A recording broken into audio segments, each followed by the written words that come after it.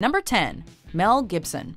This man is known for his filmmaking, his acting, and his unfortunate public image. 4 years after his 2006 arrest for drunk driving, Mel Gibson returned to the spotlight with the film Edge of Darkness. During a promotional interview with WGN's Dean Richards, Gibson appears pleasant at first, but takes offense when his past is consistently brought up.